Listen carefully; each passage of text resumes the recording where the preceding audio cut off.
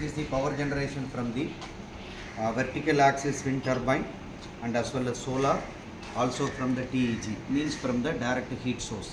So here we have used three types of unconventional power generation sources integrated together. We developed this kit. Actually, this is for the vertical axis wind turbine. The center shaft is a ball bearing. One spur gear arrangement is there. DC generator is there. So once it is rotate, that power will be generated automatically. It's stored on the battery. This is one source. Another source, everyone knows about the solar panel. So from the solar panel, the power will be generated, that will stored on the battery. Also, we are using the TEG kit. So direct sunlight will be in this place. So because again for the due to the differential heat difference, so the power also generated. That power also will be stored on the battery. This is a TEG, thermoelectric generator. So two things will be from the heat source. One will from the wind actually.